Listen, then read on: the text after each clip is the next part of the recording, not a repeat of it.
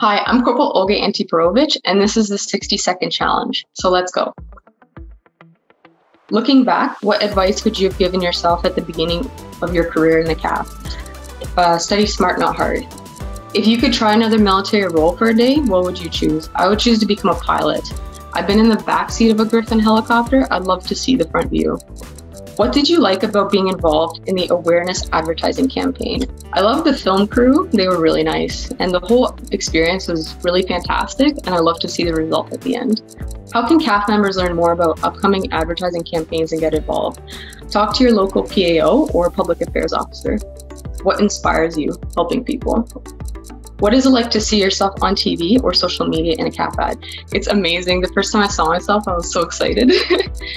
Why did you choose to become a medical professional, specifically in the CAF? Before the military, I was a PSW or personal support worker.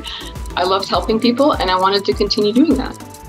What is something you can't live without? Coffee. What is something that surprised you about joining the CAF? How diverse it is. And that's it.